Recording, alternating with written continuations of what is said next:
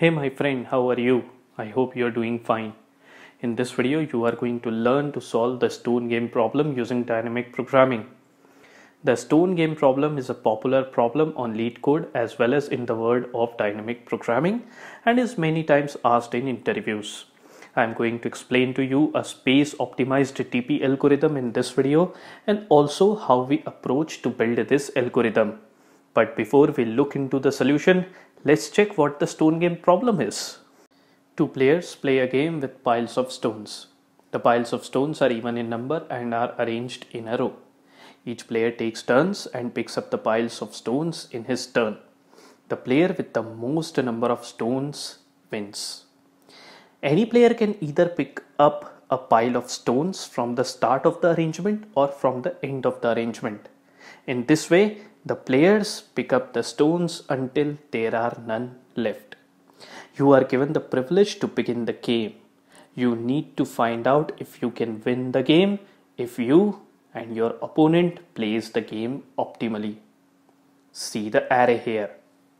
The number at each cell in the array denotes the number of stones in a pile. Check that the number of piles is 4. I repeat, the number of piles is 4. That is an even number. The sum of all the stones will always be odd, hence any possibility of a draw is eliminated. A draw cannot happen because the sum of all the stones is going to be odd always. So if you begin the game, you will either pick the pile of 5 stones from the beginning or the end. Suppose you pick it up from the beginning, then the arrangement remaining will be 3, 4 and 5.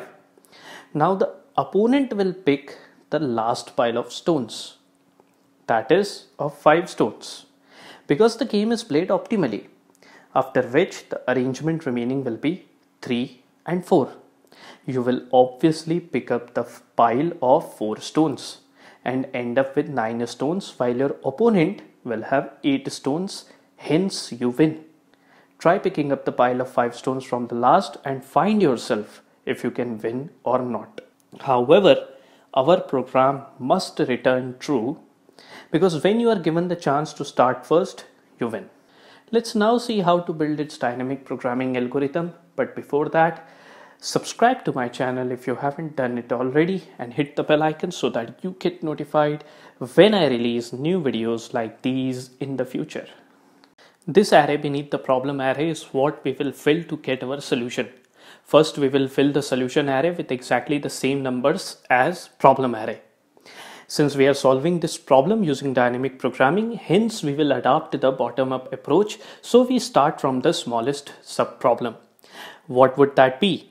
The problem consists of 4 piles of stones. So the smallest subproblem will contain only 2 piles of stones. Because if you have only 2 piles of stones in front of you and I tell you to start first, then you are going to obviously pick up the pile with the greatest number of stones and win, right? So that's what we will focus on in our first iteration. In this case, I'm going to consider a variable test. The initial value I will set to 1 and then I'll use another variable I that is going to start from 0. That means the initial value is 0. I will begin from 0 and will go till the value of test, the current value of test. Don't worry, you are going to understand everything in a minute. Let me start from here because I is equal to 0. So to calculate the value of every cell, we will first find out 2 values and take the maximum between them. The first value in this case will be 5 minus 3 and the second value will be 3 minus 5. Remember, I pick 5 from the problem array, 3 from the solution array, and in the second case 3 from the problem array, 5 from the solution array. You will understand as I progress why I did so. It will be a comparison between 2 and minus 2. Since 2 is maximum, hence I will populate 2 in this cell. The reason behind doing these operations is to find out which pile of stones will you pick up in order to win. The positive difference indicates that you will win over your opponent. Think it logically. If there are 2 piles of stones of 5 and 3 stones, then you will pick up the pile of 5 stones to win and thus have 2 stones more than your opponent, rather than picking up the pile of 3 stones and thus have 2 stones less than your opponent. So basically, when I express this operation in terms of the two variables I defined earlier, then it will come out as maximum between stones I minus dpi plus 1 and stones I plus dist minus dpi. Dist variable actually denotes the scope of the subproblem. Currently it is 2 piles. Therefore, for every I plus dist will provide the other end of the subproblem. Let's move to the next subproblem. So I increments by 1. Over here, the first operation will be 3 from the problem array minus 4 from the solution array. Note the use of I and I plus dist here. The second operation will be 4 from the problem array minus 3 from the solution array. We will have two values, minus 1 and 1. The maximum is 1, so I populate 1 in this cell. We move to the next cell now. I will now be 2. And remember, dist is still 1. Dist is 1 because we are focusing on smallest subproblems with 2 piles. When I is equal to 2, then first operation will be 4 from the problem array and 5 from the TP array, which will give minus 1. The second operation will be 5 from the problem array and 4 from the solution array, which will give me 1. The maximum will be 1, so I populate 1 in this cell. If you have an arrangement with piles of stones 4 and 5, then you will pick up the second pile, and thus you will have 1 stone more than the opponent. So you win here. This is what is being calculated here. Now we have covered all subproblems of 2 piles of stones. Let's move to the next set of subproblems for which dist increments to 2. I will reset to 0 now. For I equals to 0, the operation will be 5 from the problem array minus the value of this cell from the solution array, which is 1. What is this 1? The 1 stored in this cell is the result of the subproblem 3 and 4. The result of the subtraction will be 4 here.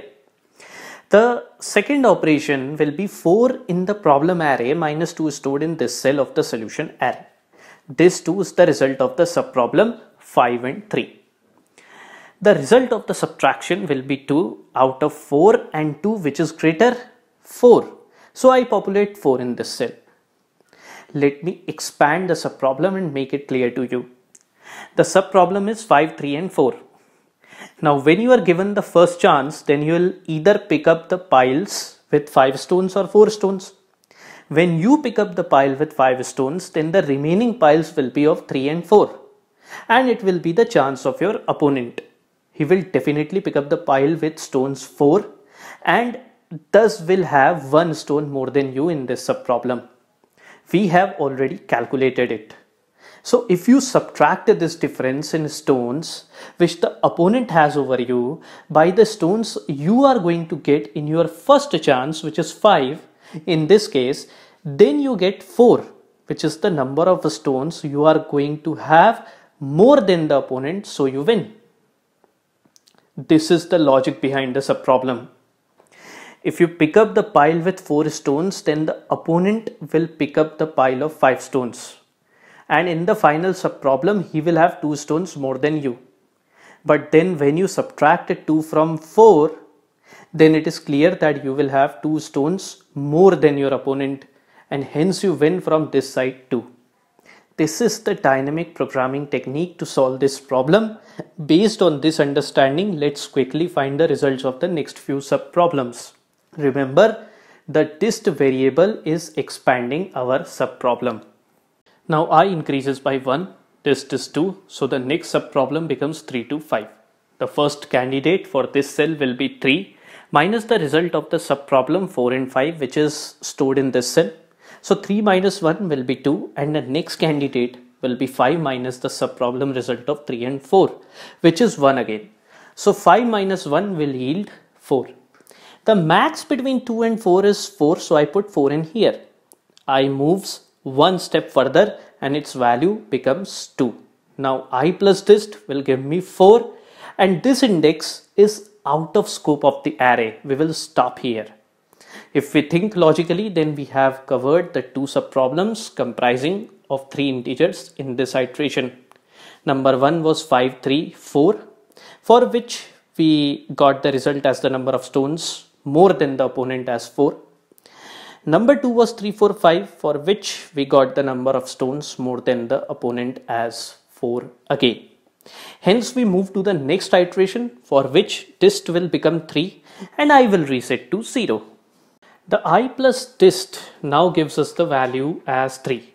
The third index denotes that the scope has widened to the final subproblem, which happens to be our problem as well. The first cell will hold the result of the final problem, and if it is positive, then you win. The first candidate will be 5 minus the result of the subproblem 3, 4 and 5. That is 4. So 5 minus 4 will give us 1. The second candidate will be 5 minus the result of the subproblem 5, 3 and 4, which is 4 again. So 5 minus 4 will give us 1 again. Since both the candidates are 1, hence I populate 1 in this cell, and like I said, if the first cell has a positive value, then you win the stone game. If you pick up the first pile with stones 5, then the other person, when playing optimally, will pick up the pile with 5 stones, this pile of 5 stones. You will then pick up the pile with 4 stones in the next turn, and the opponent will pick up the remaining pile of 3 stones. So the opponent got 8 stones in total, you got 9 stones, and hence the difference 1. You will find the GitHub link to the Java solution of this problem in the description box. With this, we have come to the end of this video. I hope you enjoyed learning this amazing problem of stone game. Let me know if you got any questions and let me know your feedback about this video. Give it a like, give it a share, and keep coming back to Joey's Tech. I look forward to help you with programming and algorithms. Until the next video, goodbye.